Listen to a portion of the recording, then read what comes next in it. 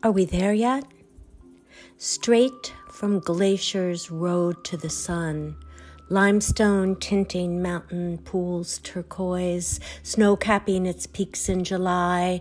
The drive to North Dakota features a 10-hour study in high plains grass, the color of jaundice. Sky endless sheets of white smoke, 5 miles of train cargo cars, a relief from the unnerving blankness of big sky country. Even a gas station glamorous with a place to pee, Nutty Buddies, 10 types of beef jerky, beside a stack of t-shirts promising that if we lacked deep love for the red, white, and blue, the wearer would happily pack our suitcase for us.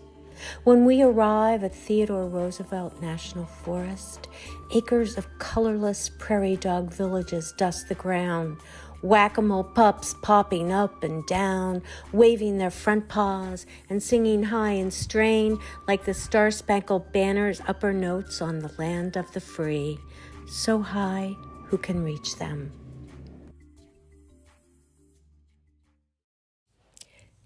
Jersey Girl.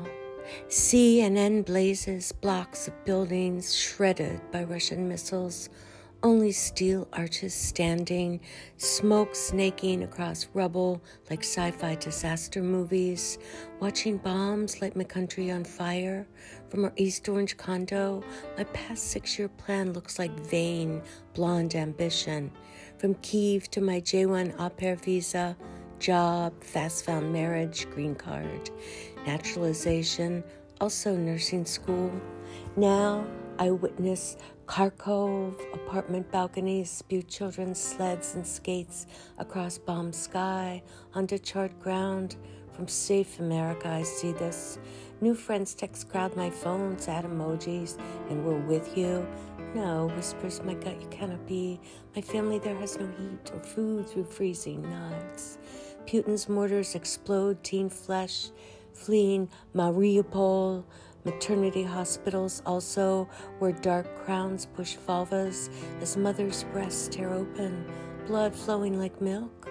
Do Americans want points when they swarm my screen? With Zelensky's a effing rock star. What should I say to that? Oh yeah, he's our homeboy.